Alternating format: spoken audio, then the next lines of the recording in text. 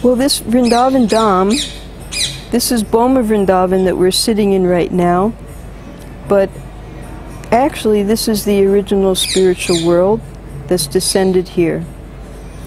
So depending upon our vision, we're able to see that original spiritual abode of the Lord, witness His activities, see every living entity here as Krishna's devotee. Prabhupada explained that all the birds and all the trees are already back to Godhead here. None of the pilgrims are ordinary. If we look back at our own life and see how much trouble, how much austerity it's taken us to come here to live in Vrindavan, we can understand the magnitude of all these people who come here, all they've gone through for Krishna to allow them to come into Vrindavan Dham. So the spiritual significance is, it's just like an embassy here.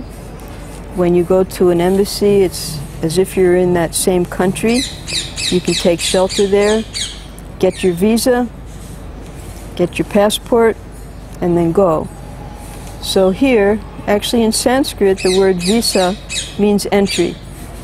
So here we have the entry point.